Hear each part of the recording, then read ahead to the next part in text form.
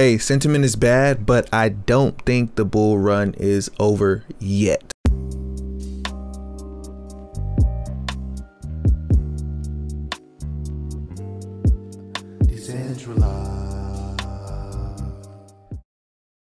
Welcome to Everything Currency. This is a show where we talk about everything crypto and mo. I'm your host Jay, and today want to talk to you guys a little bit about this market. Want to talk to you guys about the sentiment and everything that's going on as far as it being bearish, and I want to talk to you guys about why I don't think this bull run is over yet and the levels that we need to hold for me to still feel that way. So if you're excited about that, like the video, subscribe to the channel. If you are not subscribed to the channel, leave me a comment of anything that you want me to talk about in these videos, and let's just get right into it. So the first thing I want to talk about is the fear and greed index. So right now we are in extreme fear, which is at 21, and keep in mind this thing has gotten lower than that. I've seen it get all the way down to like a 6 or a 7 when people get really fearful, and usually fear just means the price is down, people are getting scared, they're selling. That's all that's going on. So for me, when we get to this fear section, it's gem hunting season. It's time to go hunting and looking for these coins, because this is where everybody is selling at. This is where everybody's getting rid of their bags. They're panic selling. Do not panic sell. If you didn't have a plan for it, you got to have a plan going up and you got to have a plan going down. So before I even say anything, I'm going to talk about why I think this bull run is still going, but I still want you to make a plan just in case I'm wrong or anybody else that you're watching is wrong, because this is not financial advice. This is just people talking about stuff that they study every single day. Going into the charts of Bitcoin, we could see that is because on the weekly we got about, say, 4 straight weeks of down. Even last week felt pretty bad, so I'm just gonna say 4 straight weeks of down. But the good thing that happened was we closed last week above this 34 moving average, and somebody asked me why the 34 and the 13 is so important in my strategy, for a couple reasons. The main reason is because they're Fibonacci numbers, and I like to use Fibonacci numbers. If you don't know what Fibonacci numbers are, I have a video in my channel. You can go type in Fibonacci and you'll see I made a video called Why Fibonacci is Important, and I explain it all in there, and it's very important. So that's one of the first reasons. One of the second reasons is because I back tested it and it seems to work. You can look on here. Once we get above this 13 moving average, come back down and retest it, we are looking pretty good for some green skies going there. We get below it and things get pretty ugly. So that's just the 13 to 34. So right now we have the 13 looking like it wants to curve down and cross this 34 looking bearish. That will not be good. Bitcoin is below the 34 right now. Now what we want to do is the same thing we did last time. We want to just hug it to the upside and then make our way back above it. If that happens, that will be very cool. I think we are still seeing that, hey, this line right here is still going up as far as Bitcoin's concerned. It's not going down yet.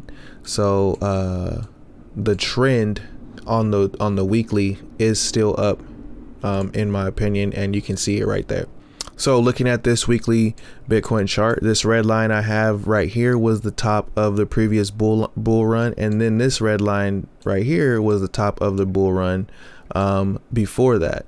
So what I want you guys to pay attention to here is this is the cycle chart that we're looking at right here, and I want to bring up this psychology of the market chart that I haven't talked about on this channel in a while.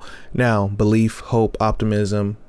No, it starts in disbelief, then it goes to hope, optimism, belief, thrill, euphoria, and then after that things start to crash down. We got complacency, anxiety, denial, panic, capitulation, anger.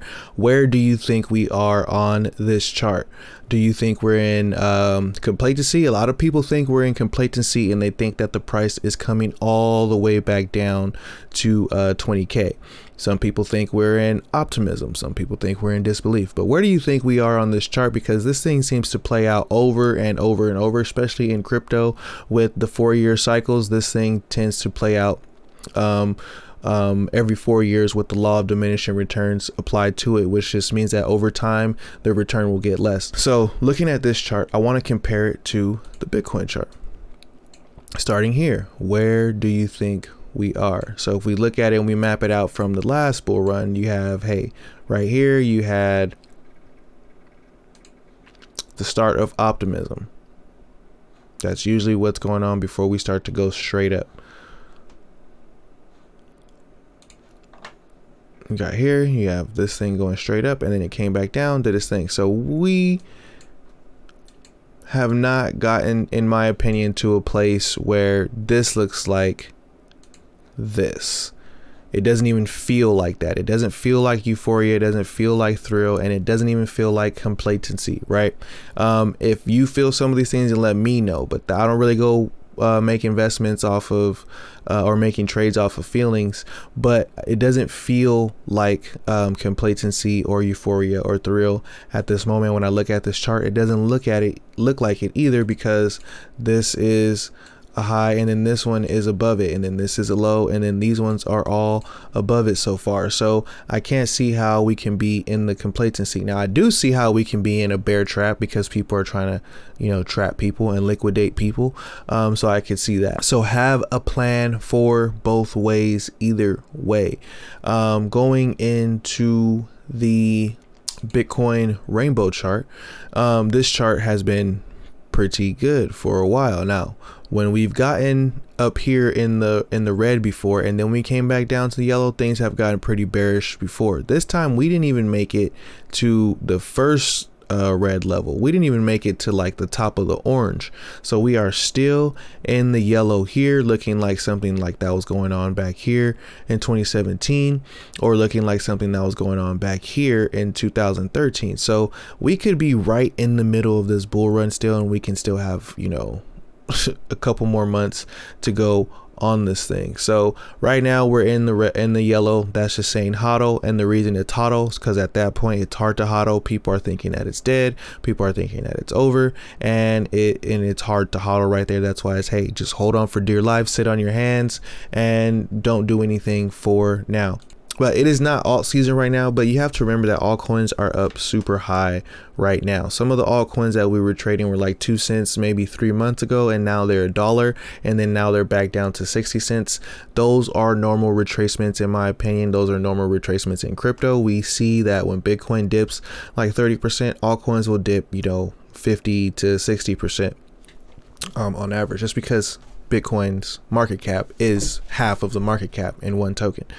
So overall, I don't see a lot of things on these charts that are telling me that we are in the end of a bull run or the end of a bubble. Looking at this psychology of the market chart, here it is again. You would see euphoria and complacency. Yes, I'm a genius, we're all going to be rich. Thrill, I'm going to buy more. Maybe thrill a little bit. Maybe euphoria maybe hit in a little bit, but complacency, I haven't seen that yet. Anxiety, I definitely haven't seen that yet. So what do you guys think?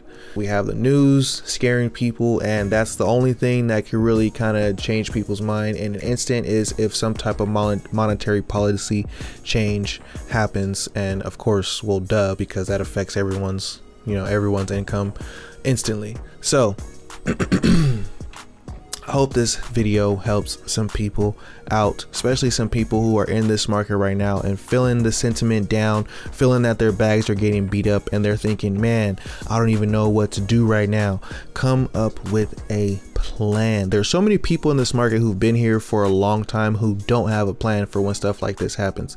We see these dips all the time. Me, what I do is I always, you know, when things are looking really good and I'm feeling euphoria, I start to get some money on the sidelines and get ready for a dip, because things can't go up forever. So like the video, subscribe to the channel if you are new here, leave a comment in the comment box of anything you would like me to talk about, if YouTube lets me see the comments. Sometimes I don't get those. So if you want to reach me and have access to me at any time you want, you can join my Telegram, or just talk to some cool people in crypto. If you don't have anybody to talk to in crypto, we're right there.